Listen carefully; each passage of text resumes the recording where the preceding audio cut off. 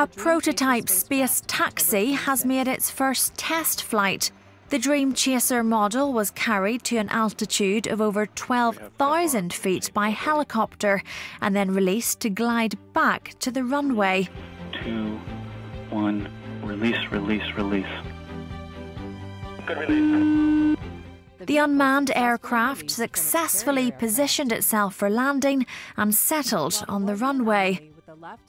However, one of its 3 landing gears did not deploy, causing the plane to skid off the landing strip and into the sand. Engineers are still assessing how much damage was sustained.